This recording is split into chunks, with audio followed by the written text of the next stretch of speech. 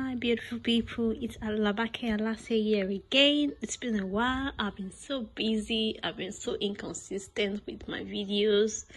It's been so hectic with work and all. Promise to be a little more available for my channel. So today, can you guess what I'll be making today? That's tomatoes, green bell peppers, and my onion.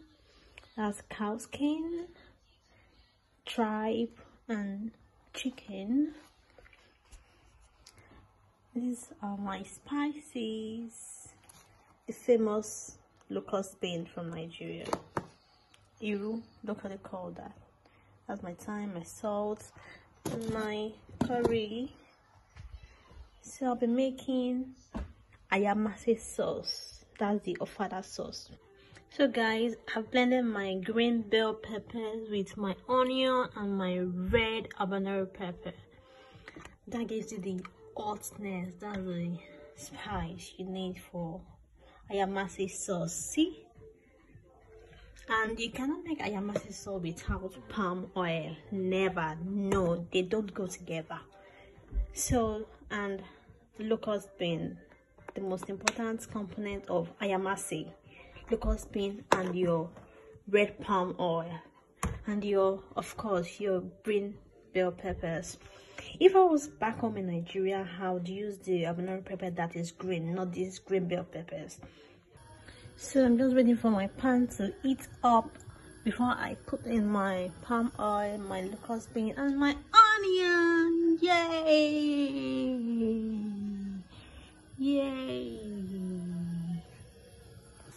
So that's my locust bean and my onion. I'm just going to cover it up for them to sizzle up and fry before I pour in my pepper. So we are indeed beginning to fry, to sizzle.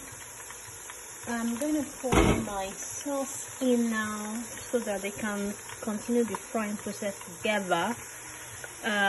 In the UK, you cannot really let your palm oil do too much on the fire, otherwise your alarm is gonna blow, and you know you don't want that. So my pepper is gonna go in now.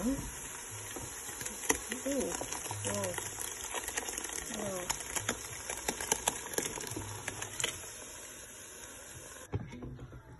That's my sauce going on, so it's gonna eat up and fry and simmer and look so yummy. The Ayamase sauce, Ofada sauce, is very indigenous to the Nigerian people, the Yoruba to be precise.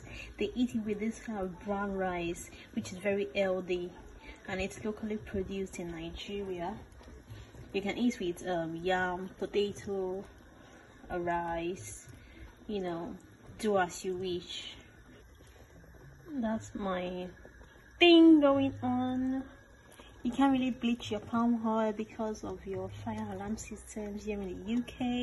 If I was back home in Nigeria, believe me, I would bleach the palm oil to the very least. And just to enjoy all the flavors the palm oil has. That's my Ayamase sauce sizzling, boiling, and doing all of its yummy goodness in there.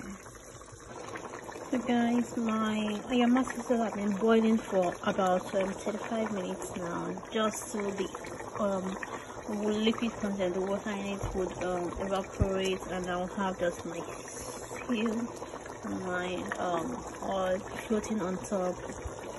It's gradually coming through. I put in my tripe, my shaki in it to get it a little softer. Beautiful people, can you see what I see? I wish you're in my kitchen, in my home. Everywhere is just sizzling hot. The aroma is overwhelming. Hear it.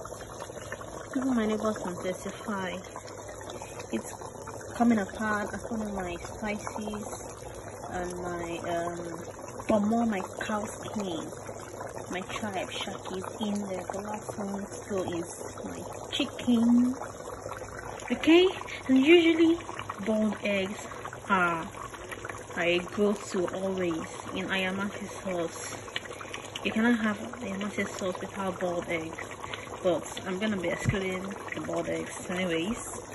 It's really optional, so whatever you like, you can add into your Ayamase sauce. Ready and done, dusted. Ayamase is all about the oil, palm oil, fresh, vibrant redness.